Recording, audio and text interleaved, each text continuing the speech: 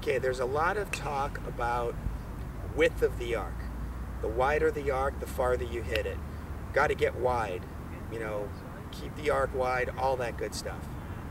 And that leaves out one really important variable, which is depth, okay, which also can be overdone. So just to clarify what those two terms are, width of the arc is the arc of the golf club, or it can be the arc of the hands, okay?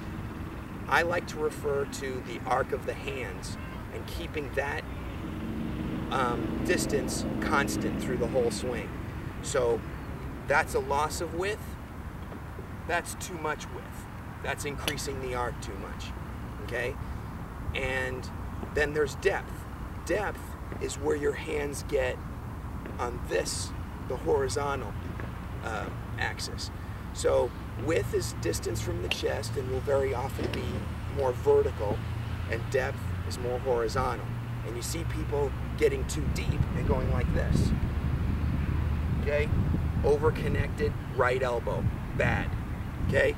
Too much width. Hands too high, right arm disconnected, okay? There's always been a lot made that Davis Love III, for 30 years, hits the ball far because his swing arc is so wide.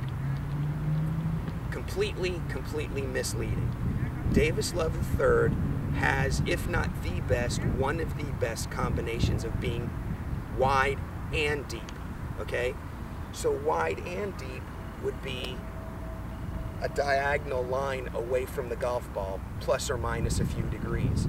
So if you see guys with too much width, too much depth, no good. You look at Davis Love, he's got ridiculous amounts of width and depth. So the butt of his club at the top of the swing is a huge distance from the ball. And that's one of the reasons, on top of having a great swing, why he hits the ball so far, even getting close to 50. So, what you want in your swing is the maximum amount of width where you keep the width constant of your hands away from your chest. This is not enough width. This is too much width. Depth is how far you get your hands this way. A good measure is if you draw a vertical line from the right heel. I call that the depth line. You want your hands somewhere around that depth line. On this side, you're not deep enough. On this side, you're too deep, okay? You can overdo a good thing on both width and depth. I know a lot of tongue twisters, a lot of technical mumbo jumbo going on here, but here's the important part, is if you drew a graph, vertical and horizontal, okay, like any graph that you had in grade school, you want to go right up the middle of that graph and have the maximum amount of width and depth, and try to get the butt of the club at the top of the swing as far away from the ball as possible. And as you can see, if you're too wide and not deep enough, that's not that far from the ball. If you're too deep and not wide enough, that's not that far from the ball.